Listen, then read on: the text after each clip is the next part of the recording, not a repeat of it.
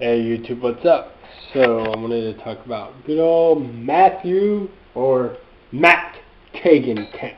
Yeah, that runner. So this weekend is the Chicago Marathon. Coincidence though, I'm going to be in Chicago that same weekend though. My birthday's on the Saturday, but I'm leaving that Sunday. Same day as the marathon. But I leave in the afternoon, so hopefully when I do leave, traffic won't be too bad though. So I won't have any kind of big delays or miss my flight.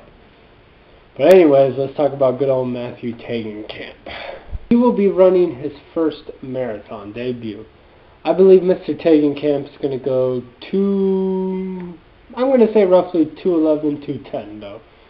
Yeah, I mean for his first one though, he's a good runner. He's been training very well, and I could see him doing pretty well at this distance. So, and I think he's going to do very well. Yeah. So yeah, we'll see how it goes. People are saying 200 sub 2:10. I mean, hey, Alan Culpepper did that the Chicago Marathon. When was it? What, 10 or 11 years ago? Well, fastest debut marathoner for the U.S. Maybe. Maybe not. But anyways, though, I think Teg is going to do pretty good. So I'll hope for him for the best.